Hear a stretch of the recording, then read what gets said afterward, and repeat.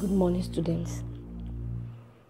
I'll be your biology teacher for today, and the topic is freshwater habitat. Lesson objectives. By the end of today's lesson, you will be able to 1. State why freshwater habitat is characterized thus. 2. Discuss majorly on types of freshwater. 3. Identify various organisms in freshwater habitat. Contents. 1. Characteristics of freshwater habitat. 2. Types of freshwater. 1. Stagnant water. 2. Running water. 3. Freshwater organisms. Now let's look at characteristics. Characteristics of freshwater habitat. The freshwater habitat includes the lakes, ponds, streams, springs, and rivers. These water bodies are known for low salt content and low salinity. What does that mean? It means that the content of the salt in that kind of body of water is very, very mild. The animals and plants in freshwater habitat vary from the ones in the estuarine habitat. This is due to the salinity factor. That is the amount of salt present in the body of water. Some characteristics of freshwater habitat include 1. It has low salt content, just the way I've explained it. The amount of salt present in this freshwater habitat is very, very little. 2. Relatively small body of water. The body of water is not as big as we have in estuarine or in marine water. 3. The water is shallow, which means the water is not too deep. 4. Its temperature varies with depth and season. The temperature of the water of this kind of body of water depends on how deep the water is and the season of the particular period. 5. It has low density water. The density of the water is very low. 6. Turbidity depends on the season of that particular period. What is turbidity? That is the cloudiness and haziness of the body of the water. 7. There is available oxygen in all parts of water, but more at the surface, which means because of the body of the water that is not too deep, is shallow, then there is availability of oxygen in every part of the water, but it is common, it is much at the surface of the water. 8. Freshwater habitat accommodates bony fishes like tilapia fish. You have tilapia fish, they are common in the freshwater habitat. Now, students, based on the characteristics of freshwater habitat we have mentioned, can you describe the body of fresh water? Can you describe the body of fresh water? Now, types of fresh water. We have stagnant water, which is known as lentic. Example: pools, ponds, puddles, and lakes. The second one, running water. Examples: running water can also be called lotic water. Examples are springs, streams, and rivers. Take a cursory look at this picture. This is a typical example of stagnant water. We shall continue from the freshwater organism after break. Thank you.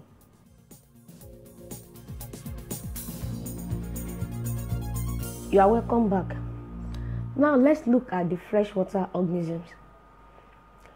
Zone in freshwater habitat. In freshwater habitats, there are 4 major zones. So based on that zone, we are going to look at different organisms that are found in each zone. 1, the edge of the water.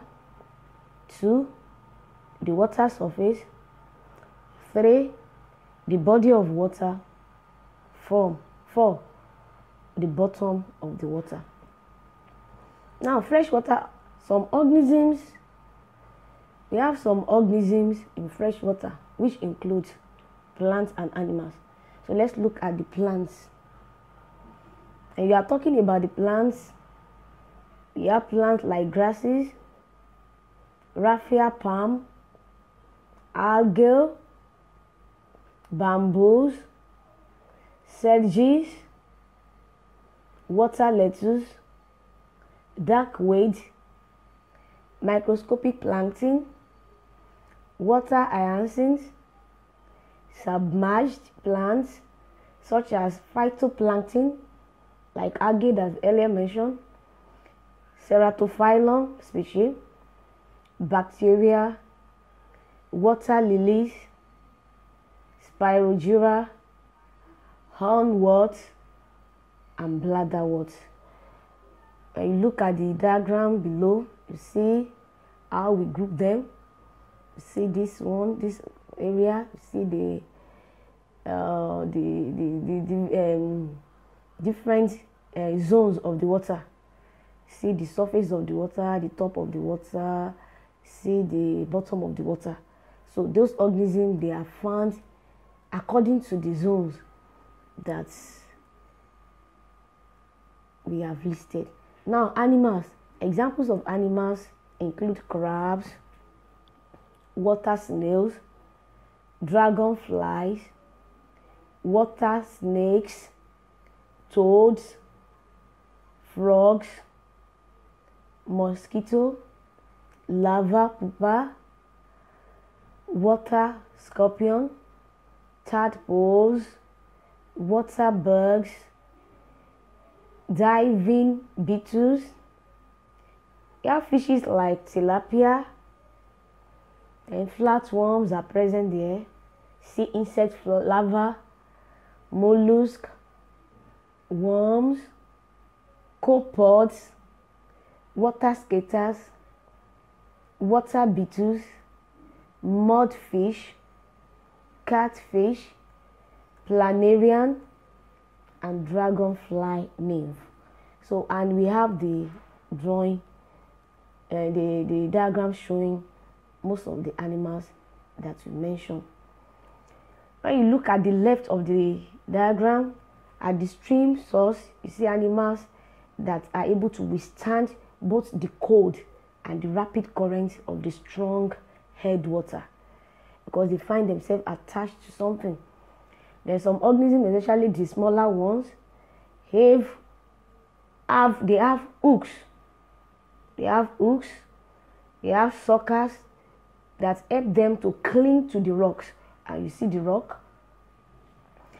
Most of them have streamlined bodies. Most of the animals there, they have streamlined body that minimize drag. Then when you look at the right side, you see the free swimming animals, free swimming organisms. The lower areas of the stream, you see them around that area. Those are the organisms that are found in the freshwater habitat. Now, students, I would like you to tell us or mention those organisms that are found at the various zones of the freshwater habitat. You know, we mentioned about 4 major zones, the edge, water. So I want you to classify them based on the zones: the edge of the water surface, the body of the water, and the bottom of the water. What are those organisms that could be found in different zones of the organisms, in different zones of the habitat, freshwater habitat? We shall continue after break. Thank you. You are welcome back.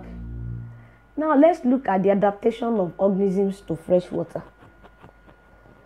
The features of organisms that structurally and physiologically, behaviorally fit them for life in their particular habitat. That is their adaptive features. What made them to improve their chances of survival in that environment. So when you are defining them, they can ask you what is adaptation or what is adaptive features. They are those features of organisms which structurally, physiologically, and behaviorally fit them for life in their particular habitats and improve their chances of survival. That is the adaptation. Now, most of these organisms are adapted to the environment in the following ways. 1. Some animals attached to stationary objects that are found in the environment, in the water environment, by adhesive structure. Most of them have suckers, for example, like leech, water leech. They have suckers. They have foot, like water snail. Then Mayflower lymph also have hooked claws, and that is what enables them to attach to the stationary object like rock, so that when there is wave or when there is any tide, they were attached to that and they are not being swept away. Then 2, most submerged water plants have extensive parenchyma. They have extensive parenchyma with large air spaces. They have extensive parenchyma with large air spaces which enable oxygen to diffuse to all parts of the plant during photosynthesis. Most of them have extensive parenchyma with large air spaces which enable oxygen to diffuse to all parts of the plants, all part of their body during photosynthesis, that enable them to carry out the process of photosynthesis. 3, they have crustaceans. Crustaceans, they use antenna glands. When you look at them, they have antenna glands. They use this as their osmoregulatory organ, which means for their osmoregulatory organ to regulate osmotic content of the water, of the environment that they find themselves. 4, they have long fishes. For example, Protopteros. They use gills for respiration, but when the water dries up, they dig into the mud and breathe with lungs until it rains again. Then the 5th one, the presence of chloroplasts. The presence of chloroplasts in the epidermal cells of leaves and stems of submerged plants enable them to carry out photosynthesis process. Presence of chloroplast. Chloroplast is what makes them to have the green pigment. That is a green pigment in them that will enable them to carry out the photosynthesis process. Then the 6th one, most animals there have streamlined body, and is typical of many animals from insect larvae to fish, which enable them to carry out the swimming process. It enables them to swim in the water. The 7th one, roots are shorter in most plants. Roots are shorter and they have less branch. Then there are some plants that are rootless. Rootless are devoid of root hairs for support. When they don't have roots, it supports them in the water so that they can be able to have the stamina. Then 8, we have submerged plants. These submerged plants absorb water and nutrients directly due to lack of a cortical. So when you look at this diagram also, you will see what we have been discussing about. So far we have learned why fresh water is characterized as and their types. We have learned about different organisms.